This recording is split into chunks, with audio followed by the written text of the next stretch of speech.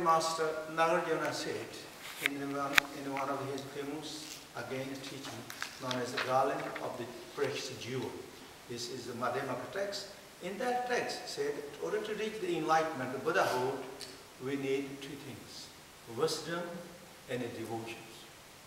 Wisdom and devotion, that is so important, crucial to reach the enlightenment.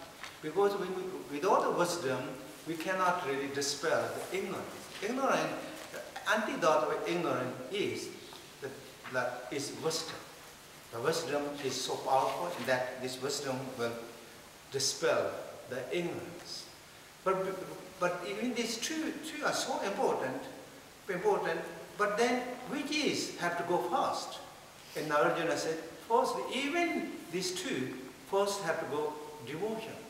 Without the devotion, you won't open the eye of the wisdoms, and then you will completely closed.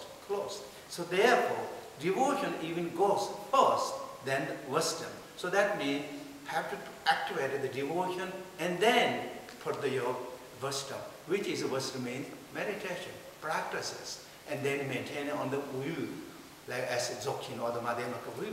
So therefore, the devotion is again, the nature of devotion is joy and appreciation. When you have the devotion, there is also joy for effort comes so easy.